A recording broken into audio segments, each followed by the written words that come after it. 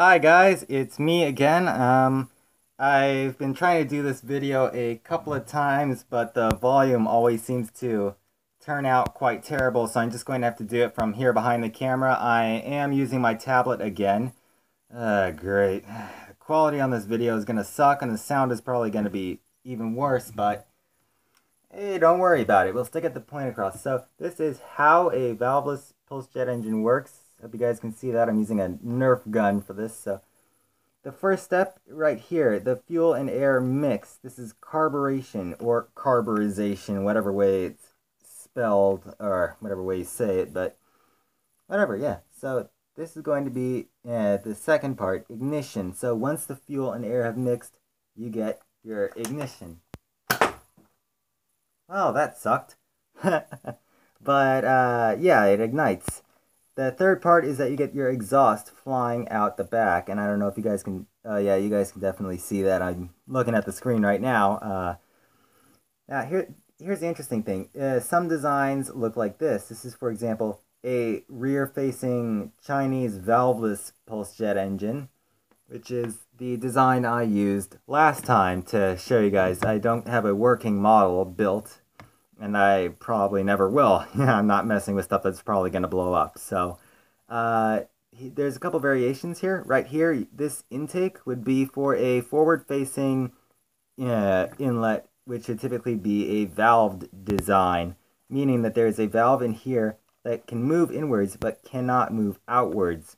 All right, so this is what you would have instead. If you didn't want to go with this design, you would have a tube like this and a tube over here for your intake. So on to step 4, the air intake. How does it work? The exhaust, once it moves out, it creates a partial vacuum, and the vacuum does not actually suck air in like some would believe, but really it creates a void where the outside air has more pressure than the inside air, because it's not a complete perfect vacuum, which is basically non-existent anywhere you look except for in space. But what happens is that this void allows air to move into the engine. With the valve here, that would mean the air would push the valve open and move into here until the pressure equalizes and the valve closes. Once that happens, the exhaust intake part kicks in. Now, what I mean by that is that because of this partial void that drew the air in for the intake, you get particles from the exhaust that move into here. And what that will do is that will rekindle the ignition. That's what's going to take over. So once that's moving in, while that's moving in, I should rather say, your air is mixing again and the cycle continues. So that's basically how a pulse jet engine works. You're going to get to the stoichiometric ratio, preferably during carburation.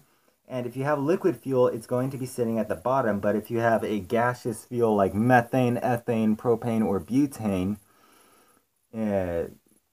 that's actually in the order it goes, methane, ethane, propane, whatever. But if you have a gas as your fuel, it's quite a simple system, and it's even easier to control because you can moderate the amount of gas going in, meaning you moderate the amount of combustion occurring, and thus the power of each pulse, which then determines the rate of the pulses. So I really do hope this helped you out a lot, and yeah, have a nice day.